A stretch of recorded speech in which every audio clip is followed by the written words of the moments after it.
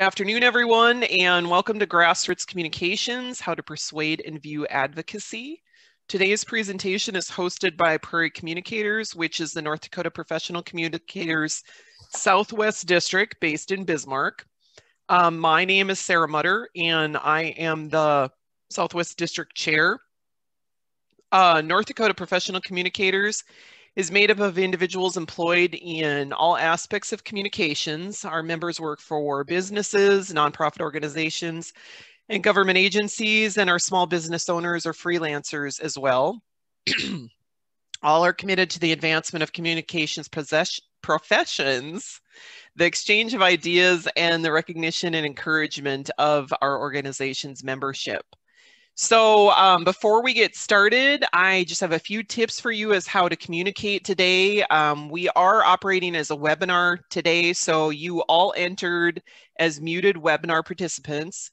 So if you have questions, just as you entered your location in the chat, you can enter your questions in the chat, and I'll monitor the chat during the presentation, and we'll ask Jason to take those questions if he's able, or I'll let you indicate, Jason, when you're ready to take questions. You may also see that down next to the chat, there should be, I don't think I have it on my screen, but there should also be a raise hands option. So if somebody sees that, go ahead and raise your hand so we know that it's working. Oh, and this it is. Okay, it's showing up over in my attendee list. So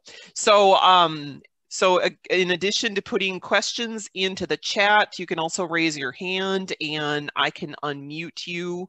When we get to the question portion, I actually says allow to talk. So I will allow you to talk if you have questions that are too cumbersome to put into the chat. So let's get started here. Our presenter today is Jason Matthews of JM Strategies. Jason helps organizations raise their profile and deepen their impact by improving efficiencies, revitalizing internal operations, and developing communication strategies that connect. He's developed plans, directed qualitative research projects, hosted planning sessions, managed implementation, and advised nonprofits, businesses, and government agencies. Today, Jason will discuss Grassroots Communications. His remarks will focus on advocacy, specifically persuading government officials and how individuals view advocacy. So before I hand control over to Jason, just one last announcement. I wanted to let you know that today's presentation is being recorded, and if all goes as planned, it will eventually be on NDPC's new website, so you can refer to it later. Also, so any of our members who missed out on the presentation will be able to view it on demand later. So Jason, are you ready? Ready when you are. All right, I'm turning it over to you. I'm going to mute myself. Okay. Well, good afternoon, everyone. Welcome. Thank you, Sarah, for the invitation and the opportunity. I always approach these kinds of presentations with some trepidation because we're all communicators, and I always wonder, am I telling you something you already may know? But I also find, too, in going to presentations such as this myself, that I always take away something and learn something from the process. So my hope here today is that I have a few pearls of wisdom or insights that either you've forgotten or are new to you, and that you can take something constructive out of today's presentation. A little bit about myself. I operate JM Strategies. JM Strategies is a firm that focuses on, a lot of my work focuses on strategic planning. I do a lot of strategic planning, quantitative and qualitative research, a lot of facilitation. I do public relations and public affairs work. I tend to do that for organizations, a lot of nonprofits, and some trade associations.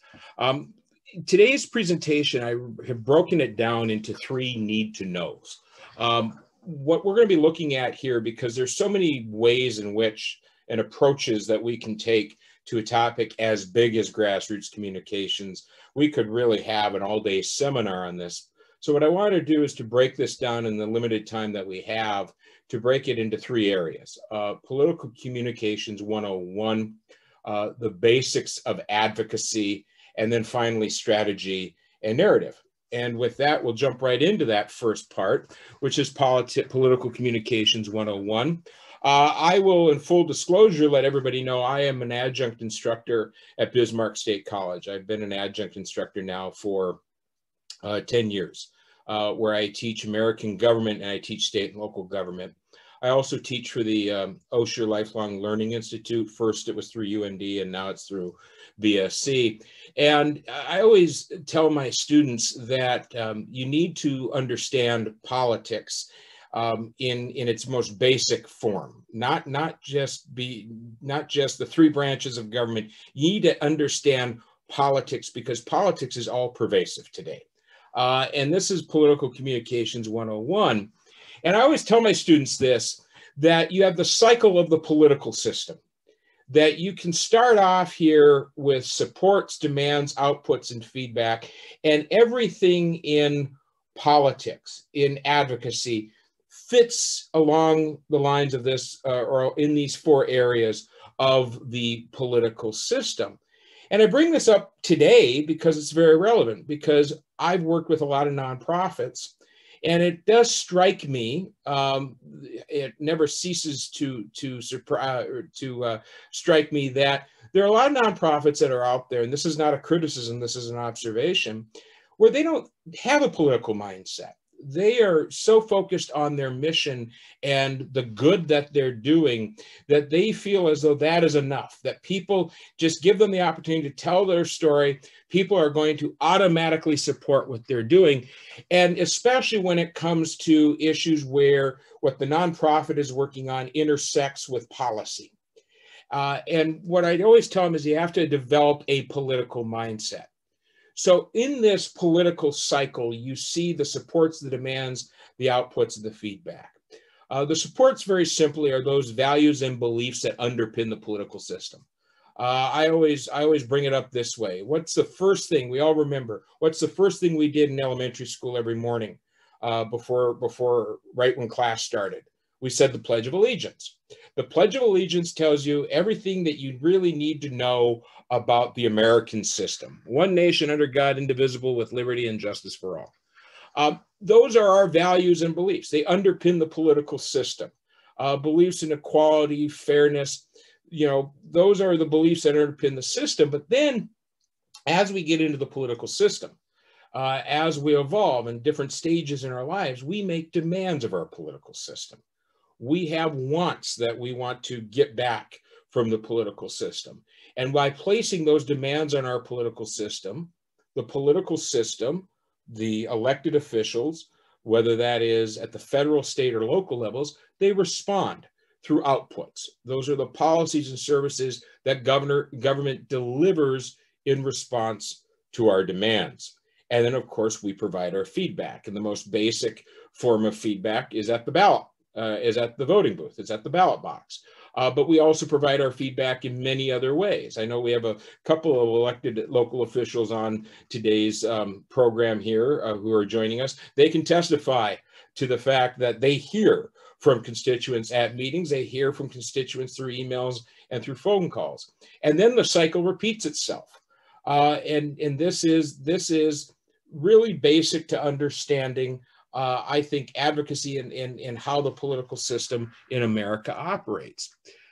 One thing that most people need to understand, most nonprofits really need to understand, and this doesn't come as a surprise to anyone considering the times that we live in, where politics is just all consuming and pervasive and interrupts every phase of our lives, it seems like, is that conservative voters and progressive voters think differently.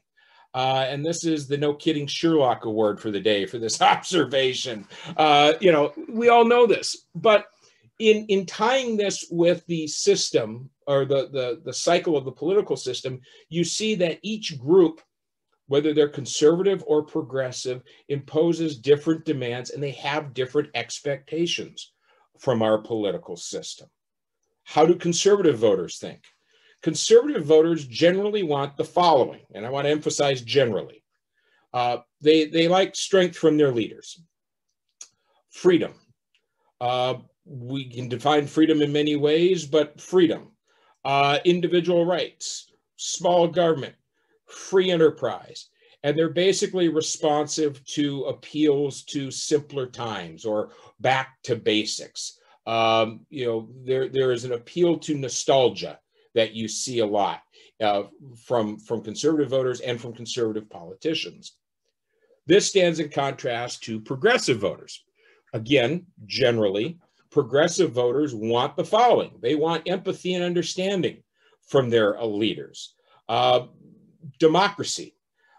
Whereas you see the conservatives talk more about freedom, you'll hear more progressives talk about democracy, mutual responsibility. Where conservative voters talk a lot about smaller government, progressive voters talk about, progressive leaders talk about responsive government, fairness and equality of opportunity. And then this, whereas conservative voters talk a lot about, or conservative politicians, more of the simpler times, more of a nostalgia-based argument, progressives talk about this general belief or these aspirations that the future can be better. And so you see these two groups, they're on different planes entirely.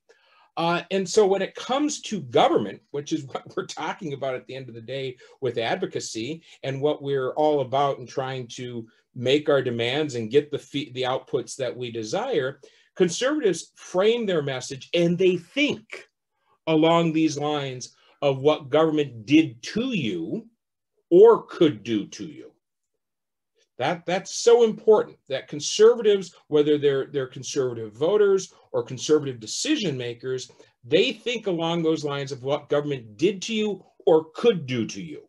Whereas progressives frame their message and think along the lines of what government can do for you or ought to do for you. So this is something that is I think incumbent on nonprofits or any organization to really understand in its most simplest terms. And of course, the common denominator at the end of the day always is emotion. And when you take a look in politics, it's the head versus the gut. Republicans, as somebody who teaches politics, Republicans are just far, far better at basing their arguments and their appeal on emotion. Ronald Reagan was a master of it, but Donald Trump has taken it to an art form, particularly in this era of social media. Democrats, by inclination, are more prone to make rational arguments. They're more prone to appeal to the head. I mean, a good example of that is the Republicans are very good at a slogan that you can stick on a bumper sticker. Whereas the Democrats have difficulty putting their 15-point plans on bumper stickers. And that is a disadvantage that Democrats have. The most successful Democratic candidates are those that are able to blend that gut instinct and that reason. And two good examples of that are Bill Clinton and Barack Obama. Bill Clinton especially, because, and I think one of the advantages I always tell people when it comes to Bill Clinton, regardless of what you think of Bill Clinton, is that Bill Clinton had an advantage that I don't think any Democrat has had since on the national stage, in that he came from a conservative region of the country.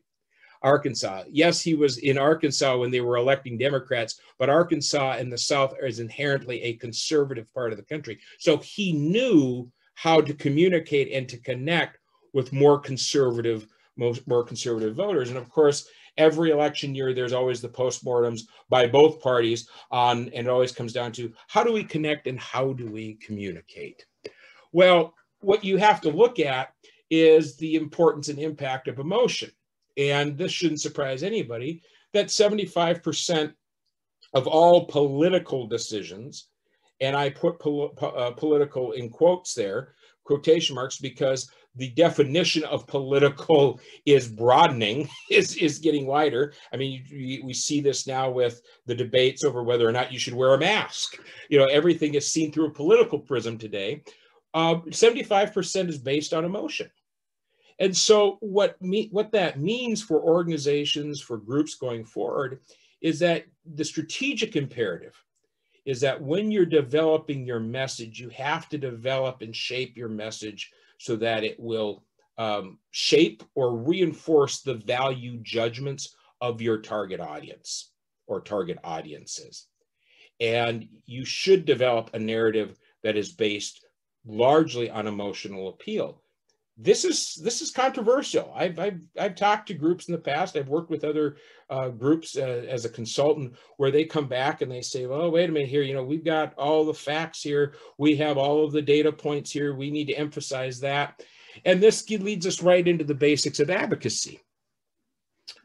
And what we want to look at here, hold that thought when we're, you know, pause for a moment and remember what I was saying about we have all the data points and we have all of the facts that we want to emphasize, because this ties in directly with this next area here.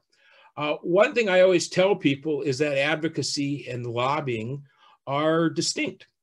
Advocacy is about creating awareness. It's about creating awareness among decision makers, with the general public, on the issues that your organization or client faces and why it's important to address those issues. Lobbying is direct communication with any decision maker who participates in the formulation of policies and funding for your organization. They blur, but they're also distinct. Advocacy, I look at it this way. When you're meeting directly with elected officials or government officials, advocating for your cause or your purpose, you know, that's lobbying 101. But the work that goes into that, leading up to that moment, you're laying the groundwork with advocacy. When you're out there communicating with the public, letting the public know, raising awareness, you're advocating. And so when I work with an organization, when I work with any client, and I always tell the client, we need to do an inventory. And this is what you want to do when you look at having to advocate for an issue or for a cause. You need to look at the resources. First of all, what are the resources you can control or that you do control? Then what are the resources that you need? And those are two different things. Many times organizations don't realize how many resources that they control, or they realize that there are a lot of things they don't control. That's important. That's where you start off right out of the gate, the resources. What do you control and what do you need? And then the question becomes, because we're all stretched for time, and of course, so many nonprofits and government agencies and organizations are always stretched for dollars, how much time and energy are you willing to invest in advocacy? How much time and energy are you willing to invest in acquiring more resources? Once you answer these three questions, then you develop the process. What's the process? Then you identify who are the players, who are our allies, who are our critics. And you always have to come right back and ask yourself, is our request or is our ask reasonable? And that it's very simple. Is it easy enough to explain in 30 seconds or less?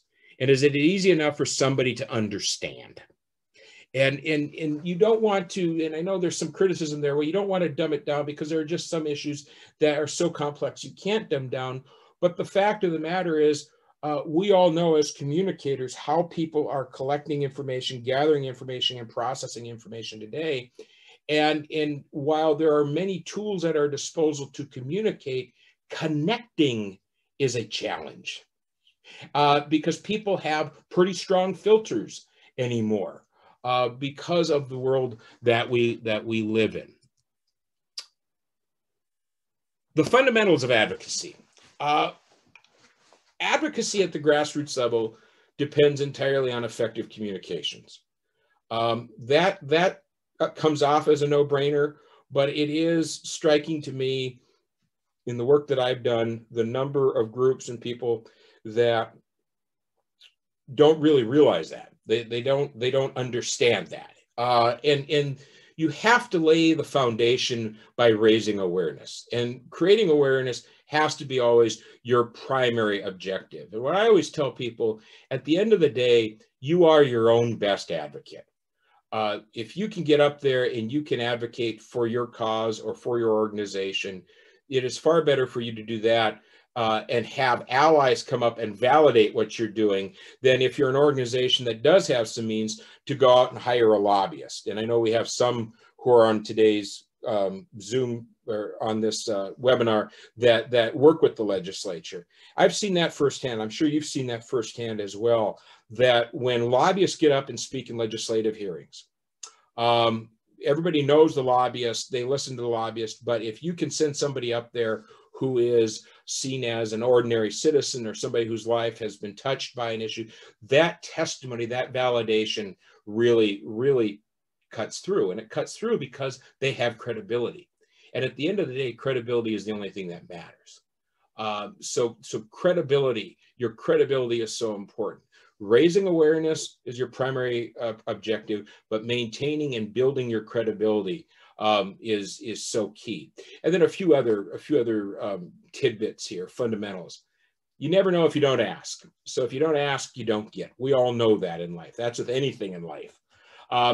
Always preparing your materials, having everything organized, everything prepared to make your pitch. Simpler, of course, as we know, is always better. If you have allies, by all means, use them, engage them, bring them in, because they validate, they give you, they add to your credibility, your cause's credibility. When necessary, go outside for help.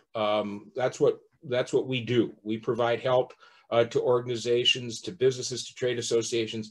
It's always good, particularly if you're dealing with a cause. A nonprofit is a good example. You're so close to the issue.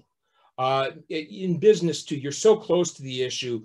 You're at the ground level. It's good to have somebody else that comes in from the outside that can take a look at it from 30,000 feet to see how things look. How does it strike them? That outside help, whether it's outside professional help, or whether that is very simply sitting down and working with them and talking to them and asking them to take a look at how things strike them is very, very important. And then, of course, whenever you are making any kind of pitch to elected officials or government officials, or whoever your target audience is, always observe basic courtesies. So the 5 rules of advocacy, you boil this down very simple. Visibility. It's always about raising awareness. That's number 1. Number 2, cultivating those relationships, establishing relationships, maintaining those relationships. Defining the issue. And this is, then we'll get into this in a moment here, but defining the issue for the public, but also understanding where the other side's coming from, because invariably you have the other side. You need to know who your critics are. And your critics are also defining the issue. So you need to understand what their arguments are and have an answer to that, or cut them off at the pass. And then mobilize and anticipate. Mobilize your supporters, anticipate the opposition, understand where the opposition's coming from. It's always good to try whenever you can. And I think more so than at any point before, to try to think like the opposition, try to think like the other guy. Why do they think the way they're thinking? What's motivating them? And then knowing how to target. So visible, establish, define, mobilize and anticipate, and finally target. That then leads us to the third part of the presentation, which is on the imperative, the need for strategy and developing a narrative. And I'm a guy who loves quotes. Yeah, I'm one of those guys. I'm a history buff. So I always seem to learn more from reading history or biography than I do from business books. I try as I might. I always seem to glean more insights from the examples of others. And Jack Welch, as we all know, the legendary former CEO of General Electric, Neutron Jack, he always told his engineers, and he was an engineer himself, he always would tell his engineers and his executives, don't overbrain it. Don't overbrain things. And I think we all experience this, where we're part of organizations or we're working on projects, and sometimes we have to step away because we really are overthinking it. And then Wayne Gretzky, the NHL great, of course, was asked one time about the secret to being good at hockey. And he says, well, I can't speak for anybody else, but he says, for me, I always skate to where the puck is going, not to where the puck has been. And those are good words to live by, and they are applicable to advocacy and grassroots communications. So this ties in with what Neutron Jack was saying. when you are advocating, when you are communicating, and this doesn't matter if you are preparing to make a pitch to the school board, the city council, the county commission, the state legislature, or whether you're running for office, or whether you're trying to raise funds for a nonprofit to, accomplish whatever goal you want to accomplish. You should always begin by realizing that you can never underestimate the intelligence of the decision makers, nor overestimate the amount of knowledge at their disposal. So never underestimate their intelligence, but don't never overestimate how much they have, how much they know about the particulars. That's so important. The burden of proof is always on you as an advocate. You're responsible for laying out the case. If you lay out the case and the decision makers still don't understand it, that's not the decision maker's fault. That's your fault, because you're responsible for providing them information.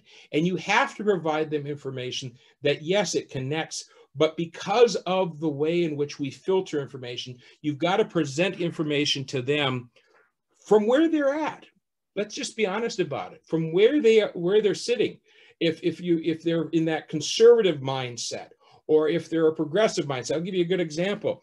I worked with an organization some time ago that was going to make a specific pitch. They were dealing with a social issue. They wanted to make a specific pitch to a local government entity.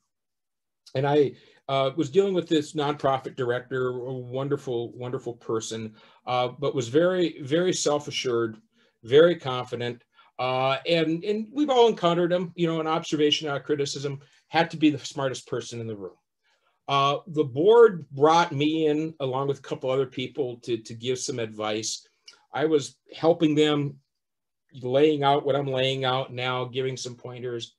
And one of the things I brought up was you should go out there and get some outside allies. You should go out into the business community, talk to the business community, make some connections, because they were going to a local government with a pitch for specific funds. They had a funding request. And I said, you also got to look at these elected officials are conservative by inclination. And I like fiscal conservatives in government, to be honest about it. But they're going to look at it and say, okay, well, two questions. How much is it going to cost? And then the next question is going to be, why should government do this?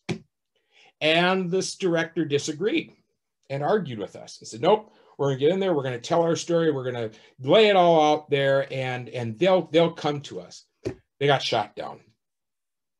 They got shot down. First question out of the gate was, why do you think, I'll never forget this, the city official, why do you think the government tax dollars should be used for this? Why do you think we should spend the taxpayers' money for this? And that went downhill from then on. That, this person was so close to it. They just felt, hey, I'm just going to get out there, tell the story, and they're going to automatically see how valuable this is and what a great cause this is. So never underestimate the intelligence of decision makers or overestimate the knowledge at their disposal. And of course, the cardinal rule here, ironclad rule, perception is always more important than reality. You have to define the issue before the other side does. That's what we were trying to do in that case with that client years ago, trying to define it. Why is this an issue that strikes, that impacts people? They don't even know how their community is being impacted by the issue. You have to shape and reframe that perception. And strategy is everything. And then this comes from a guy who does strategic planning for a living. So of course, I'm going to tell you that. But it's true. Strategy always has to come first. Your basic strategy must be to go where the decision makers are. The most common mistake that's made is to develop a message first and then make your strategy fit that message. It's the other way around. You develop the strategy. You put a plan in motion. It doesn't have to be a complicated 15-page plan. It can just very simply be on a yellow legal pad using one sheet, developing that strategy, and then you develop your message. But you have to have the strategy that comes first. And so as you're developing that strategy, and that then leads to developing your message, there are a few questions you should ask. First question is, what value or what values? So what value does your organization or service provide to the community or whatever the population you're serving is? Or again, going back to the way in which people think, that political mindset, what values does your organization embody or does your cause capture? Again, appealing to that political mindset and fitting within the cycle of the political system. Next question, whom does it impact or who is impacted? Who's positively impacted by the work that your organization is doing or will be positively impacted by what you're proposing or what you're advocating for? And then why is it important? Emphasizing the organization, the service, the cause, why that's important to the community at large. And I think that's where some fall flat is if you're dealing with, a good example on homelessness, as we've seen an increase in homelessness, and I've worked on that issue with some organizations, is, people ask the question, well, it doesn't really impact me. Those people live on the streets. They should go out and get jobs. There are plenty of jobs out there. And you're dealing with mental health and all kinds of issues there. Well, why is it how is it that addressing homelessness, whether it's in Fargo or Grand Forks or Bismarck and Minot, is important? It's important because it comes down to quality of place. It comes down to quality of life, quality of place. What kind of a community do you live in? When you're going to work in the morning and you see a homeless person on the street corner, it does impact your quality of life in a community. And so you want to, whenever possible, always tie that in to the larger community or your larger target audience. So the necessity of a communication strategy, we all know this. We all suffer from information overload. With everything that comes at us, our attention spans have decreased. And our ability to filter information has increased substantially. And of course, I'm not even going to get into the cafeteria consumerism that comes into play here with communications, where you go in and you pick and choose the information you want to fit your bias or your interest. And that's the only information that you get without getting any other information that challenges your assumptions or where you're coming from. And unfortunately, communications today is really one of sound bites and catchphrases. And that's the way it's always been. Back in 1973 on the evening news, when people used to watch, the three networks at 5:30 every night, the average sound bite was about 23 seconds. If you can believe that, about 23 seconds would be your average sound bite. Now it's 10 seconds or less in the news stories. So you have to be able, especially if you're at a public meeting or you're being interviewed by the media, you have to be able to have your sound bite down, the key line, the key phrase that's going to cut through and make it on the clip, whether that's online, on television, or on the radio. And that puts an imperative on you to develop a master narrative. And the master narrative is so important because people don't remember facts. This goes back to the point I was making a few minutes ago. You can have all the data points and everything that you have at your disposal. People don't remember facts. They will remember stories. They do recall anecdotes. And storytelling is so imperative. And one of the things with the way in which we're filtering information today and information overload is that fortunately it has put a higher premium on storytelling. And people see themselves invariably in their stories. And this helps people grasp issues. So a story begins a dialogue. And I often tell people that you should look at it from your elevator pitch and your core speech. That elevator pitch, that 30-second oral narrative that covers the most compelling elements of your story, that communicates as succinctly as you can what you're advocating and what you do. And it should always have three elements. And as you can see here, I use this when I work with the North Dakota State or North Dakota Library Association. I wanted to use this right here to keep this, I deliberately kept this in here because when you're working with local libraries, I always tell them, address the value, the impact, and the importance of your library. You know, what's the value you provide to the community? How many people do you serve? And how important is it to the community? And invariably, when I work with local libraries, they always come back and they say, okay, first thing they always talk about is how many children come to the library right out of the gate, and senior citizens. Why? Those are the two populations right away that are people automatically want to work with or want to support. Then your core speech as you're advocating. That one-page narrative that provides depth and dimension to your story. Give examples. Provide simple statistics. Easy to understand analogies. Stories and anecdotes are so important. I'll give you a good example here real quickly. 2 legislative sessions ago, the North Dakota Library Association, which I've worked with, provided a statistic that more people went to North Dakota libraries in that given year than had attended Minnesota Vikings football games or Minnesota Twins games combined. And it blew the socks off of a few legislators. And then a session later, one of the legislators came up and said, how many went to the libraries this year as opposed to the Twins and the Vikings games? I mean, they wanted that statistic. It stuck with them. So that one page, that core speech, that narrative that provides further depth and dimension to your story. And so when you're developing that core speech, develop it by answering those questions again. What's the value? Whom or values? Whom does it impact? Why is it important? And then develop a paragraph for each answering those 3 questions. And you can always evolve on that as time goes on and as needed. And then, of course, uses and applications in a myriad of ways with newsletters and letters, presentations, news releases, stories, social media, and of course, email messages. But this provides a framework for whether it's a nonprofit or whether it's a trade group. It provides a basic rudimentary outline here of steps that you can take and tactics you can use to advocate and connect. And finally, we all know this. It's not what you say, it's what people hear.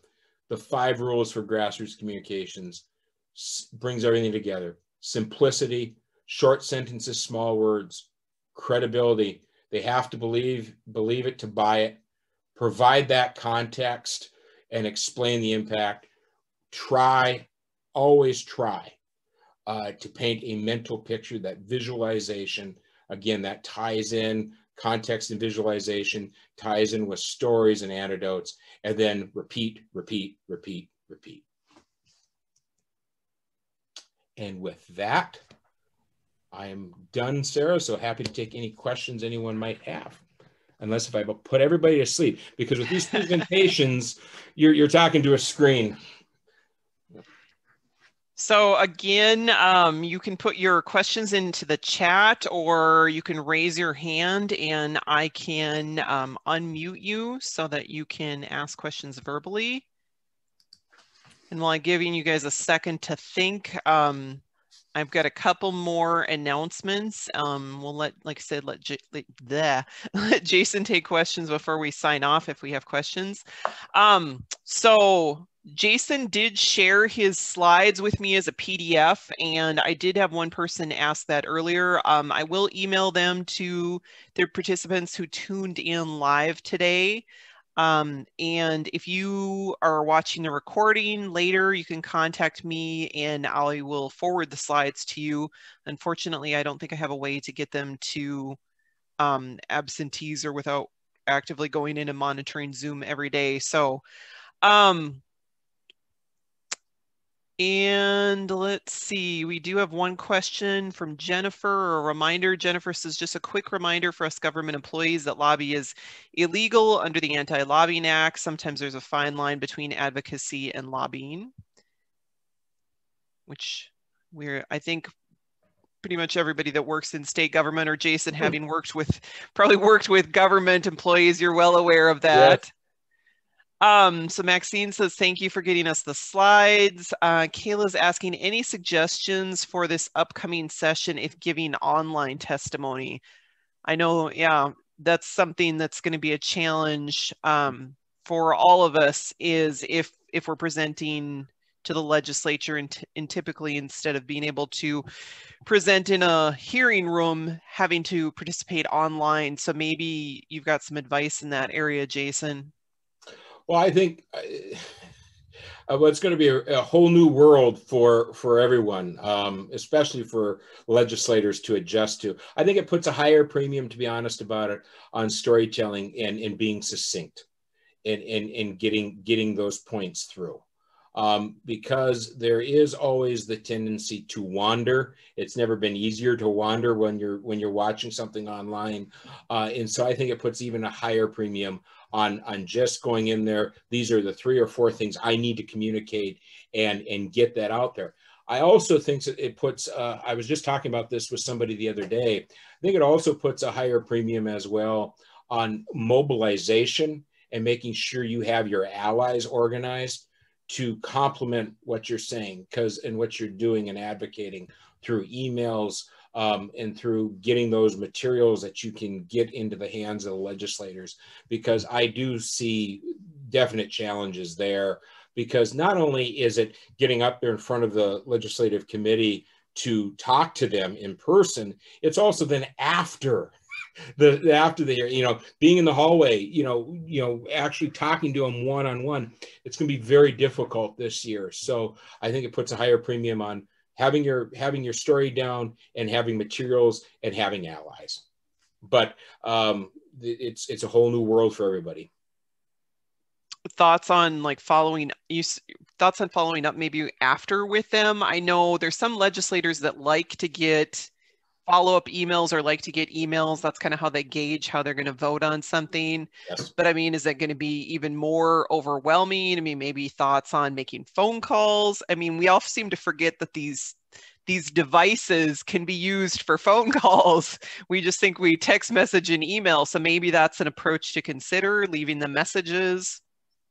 That's true. I mean, I think that's the unintended consequence, though, here too, that you just mentioned.